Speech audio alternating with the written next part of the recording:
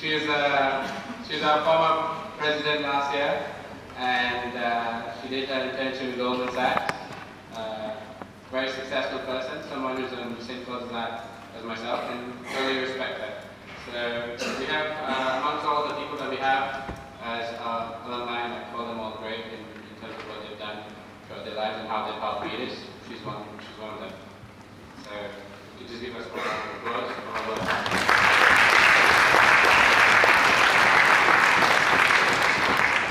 You know, last year I was very famous for doing one thing. I would always start with a stupid, silly joke. I try to make people smile a little bit. I mean, I know I'm not that handsome, but it's okay. So this year I'm going to do something which I actually did last year. Sorry, I have to repeat the joke. Does anyone know what you call a deer with no eyes? No? No? Well, I just had no idea. What do you call a deer with no eyes and no legs? Well, yeah, that's right, still no idea.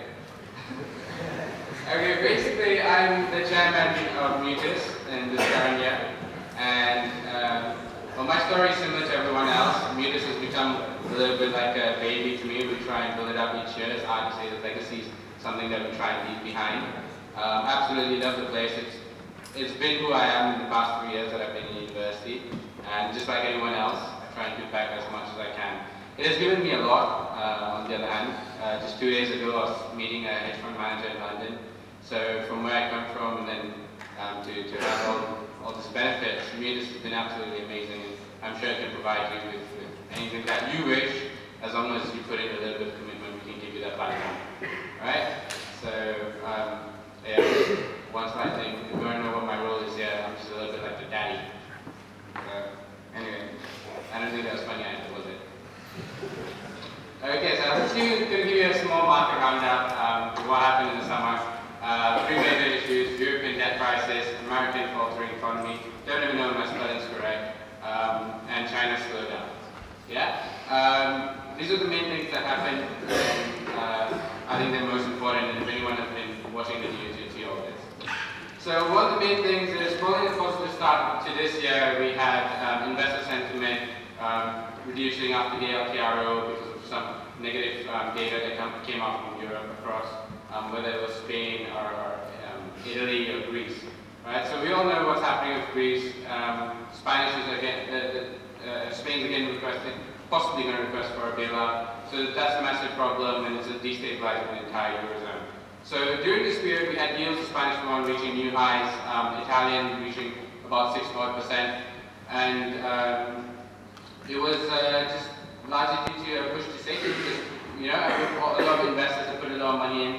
They want to make sure the money's safe, so they pushed the bond down, and if you don't know what that is, it's actually the German bonds. So those went to record lows, and the euro was on a massive downtrend, as you've seen in there. But what was really, really cool, and what got me out trading during this period, was ECB. Before they launched their unlimited bond buying program without a cap, Mario Draghi comes out in the news and say, in an interview in London, we'll do anything to save the euro. And they're like, whoa, what do you mean by that? Everyone was like, whoa, what do you mean by that? So, if you see over here, just around this point, this large bar, was exactly when he actually said that, and everyone started pushing into the euro and thinking that he'll do something great. And there's a meeting a few days later, and he says nothing at all. It's nothing. And then you go like, what the hell's going on? So during that same period, you'll see that volumes dropping massively, and there's a consolidation period, and you kind of wonder why it didn't go up here, but it did, even on lower volumes. So the ECB started playing poker with the markets, and when they launched the bond buying program, which I think is absolutely genius, because they don't tell you exactly what the cap is. They're just going to give you the protection, so you're going to go in and buy. And at 5.6% yield or 6% yield for either Spanish or Italian bonds, those are very, very good returns for bond managers. For anyone who really wants to invest in money, and that's pushing the euro up, as you can see. Now, there's a near-term short movement, and that should be the case. Over a period of time, we start learning financial markets, there always is some level of correction. Yeah? So, Mario Draghi is a genius, but then there's obviously a long-term worried with the euro, because bond buying means monetary easing and austerity means weaker output or GDP. The main problem with the euro is actually that GDP is declining, debt ratios are not reducing at the same level. So when you look at what they're doing, they're trying to have the short-term measure where they're supporting the bonds and pushing the euro, but really what they should be doing is devaluing the euro and bringing up economic activity so they can actually reduce the debt to GDP ratio and bring up the credibility. So when it is my view, and you should not take it as 100%, that once the protection against euro weakness goes too high, or the insurance cost, option cost, you'll see the euro fall down, and that's not a very, very good thing. Because what it essentially means is a weaker euro means the eurozone, which is one of the biggest buyers in the world, and they already have reduced much of their purchases. And a lot of manufacturing countries like China, India, where you do see a massive slowdown, they're not going to be able to support the economy, and we'll see a global shift downwards for at least the first half of next year. Yeah? Just a small chart to show you the long-term trend. The previous chart I showed you was a daily chart, this is a monthly chart, and you can see it's a 2-year downward trend on the euro. Okay? China slowed down, well, as you saw, disappointing manufacturing data in June, but still got about 7.6% growth in the second half, which is really, seems really good. But I think one of the things is, my dad actually went there for a fair, and he said that there's just no one buying over there, there's no more business activity. And if you read the reports on what's going on, there's just investments have dropped, and that's one of the main drivers of the Chinese economy. Now, if investments is your main support, there lies one major problem, is that you must have the output to fit for the return. So if you invest money, you're going to say, okay, I need some return, I need to sell some goods.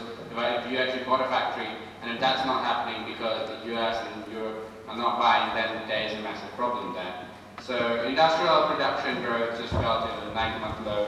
And yeah, it's something that you want to actually look out when you look at China. But in the long term, they still remain a massive growth market. Don't get me wrong. Jim Rogers will always tell you that, all the good China. But they're good, just watch out now. United States faltering economy. Unemployment has for a long time remained at 8.1, 8.3%. Non-farm payroll recently came in at 96K, which is not good enough. They're aiming for 120K to actually match all the required new graduates and all the necessary unemployment to actually push it up in the long term. Again, I think the Fed was absolutely genius. I know everyone criticizes Bernanke for the crisis, but no. In this recent move, maybe it was a bit off in the previous move, but this one was really good. On the long-term side, what he did was he introduced QE, and that was for mortgage buying. Now, if you understand the crisis that happened previously, it was based on a crash in the housing market. So if he actually props up the housing market by increasing the demand for it, then yields will go down, costs will go down, housing prices will go up, and the debt burden on individuals will reduce. If the debt burden on individuals reduces, means consumption increases. If consumption increases, the American economy starts going up. So I'd say absolute genius, look into America, but don't take my word for it, it's just my view.